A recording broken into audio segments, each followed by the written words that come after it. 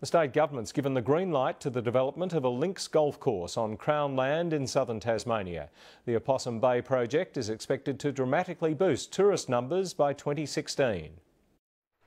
5 years after it was first mooted, developers of the Arm End project have been granted a lease from the Parks and Wildlife Service. There we can move on to constructing what we believe will be a world-class public golf course. The links course will be spread across the 121-hectare peninsula. The site is spectacular. It is public land and it always will be public land.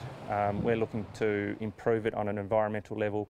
The development includes a golf hut, cafe and car park with long-term plans for accommodation. There'll be walking and cycling tracks. This, I believe, will turn it into a really great recreational spot for a whole heap of people. Before the developers can turn their attention to the golf course, the first job is removing major infestations of weeds and starting to regenerate the land with native plants. We walk on the Arm End every day and we see it firsthand every day, and there's so much there that can be done that's going to be fantastic for the environment.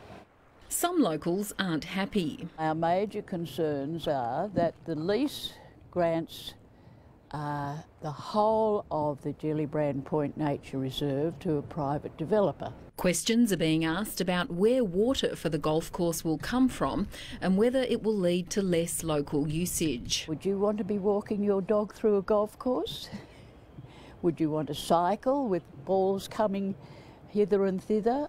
Work is expected to begin in about 6 months. Lucy Shannon, ABC News, Opossum Bay.